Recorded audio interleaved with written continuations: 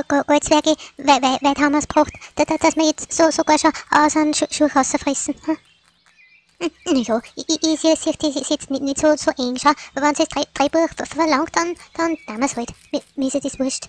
Hauptsache, es schmeckt. Ich sehe das auch so, Fips, wie du.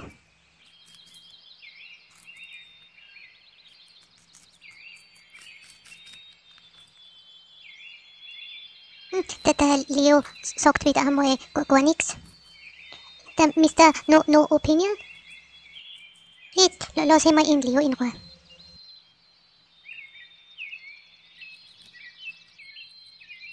Geil, und eigentlich habt ihr das schon gehört, was mit dem Mausi ist? Nein, was denn leicht? Bei ihr sind hinten nämlich schon ganz lang keine Böhnchen mehr rausgekommen. Und dann hat es auch nicht mehr gefressen. Und war ganz gekrümmt. Und ihr Bauch ist immer dicker geworden und dicker. Und hat voll weh da, hat es mir gesagt. Ja, mir hat es auch erzählt, aber ich hab ja auch nichts sagen können. Gott sei Dank ist sie dann drauf gekommen und dann hat sie sich gleich gekümmert drum. Mei, ich hoffe, dass das bei mir nie ist, weil das muss voll arg sein. Und warum, sagen wir, kriegt man das? Weißt du hier nicht.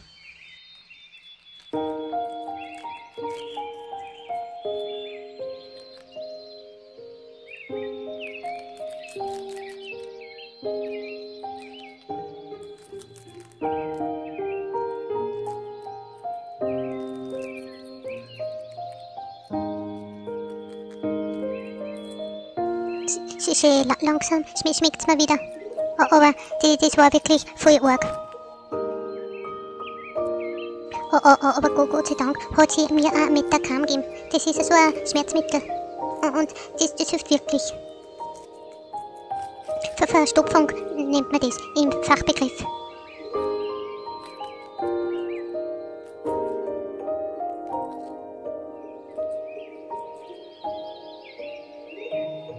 Du Leo, was bedeutet eigentlich, sagen wir, Stopfmagen? Weil ich hab gehört, wie sie gesagt hat, wir sollen einen Stopfmagen haben.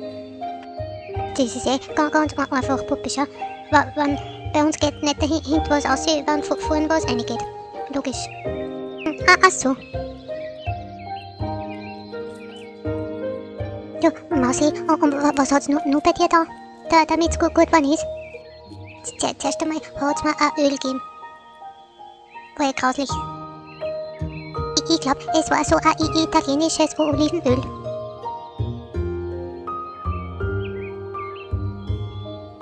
Aber dann ist es noch weitergegangen. Weil dann hat es mich bewegt. Also so Draht halt, dass sie mein Bauch, dass das alles wieder in Schwung kommt. Haben wir Luftgymnastik gemacht. Das war irgendwie cool. Also sie hat es ganz sanft netter gemacht. Kim, friss mir was. Mausi. Nein, ich kann nicht mehr. Ich hab wieder Bauchweh. Und kommt jetzt hinten wieder was bei dir raus? Ja, wenn ich mich, sagen wir, recht anstrenge, aber weh tut's halt noch. Aber das sind schon sehr persönliche Fragen, was du da hast.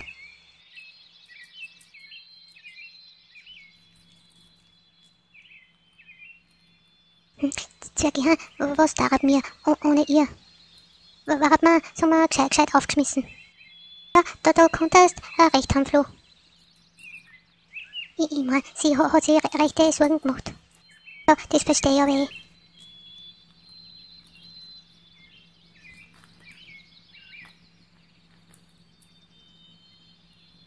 Du, Leo, jetzt kann ich ja sagen, aber was ich hab ja gehört von ihr, wie es gesagt hat, Mausi, die war fast schon gestorben. Was, echt? Ja, sie hat fast nicht mehr geschnauft und war schon voll unterkühlt. Voll arg, hm? Ja, das kann man wohl sagen, hey.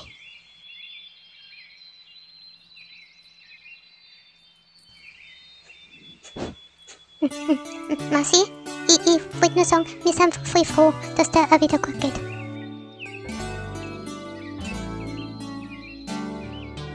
Na, sie sind schon lieb, wie sie sich alle um mich kümmern. Und ich möchte auch noch sagen, jetzt Danke sagen für alle Gebete von unseren Abonnenten. Also gut, danke. Hat gewirkt.